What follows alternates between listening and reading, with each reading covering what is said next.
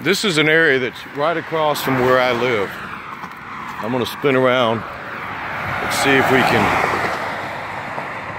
zoom in on that street sign. It says Deer Run Drive in US 1792. I live back in Deer Run.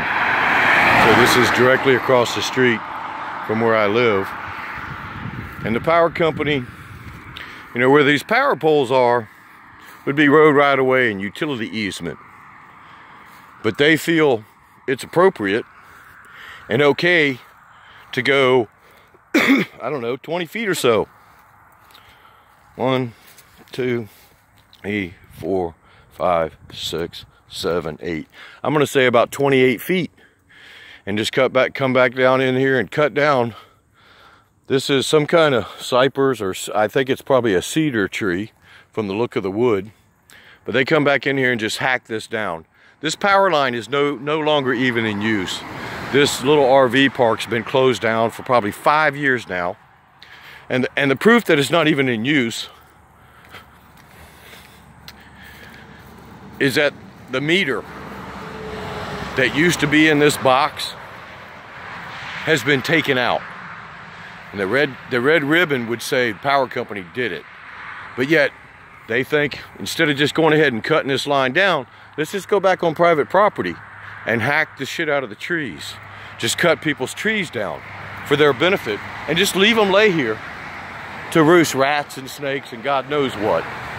So they can put up their little party lines, you know, the little party favors saying, hey, there's a power line here, when they could have simply taken it down.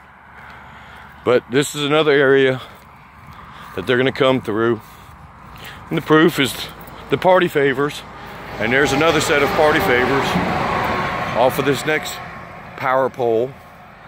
And here's the proof that it's wetlands.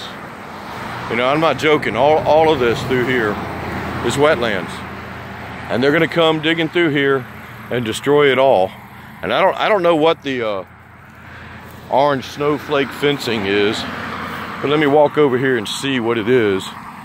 And as I walk past here, let me see what this is. It says, oh, wetland delineation. Yeah, so they know it's a wetland, but they don't give a shit.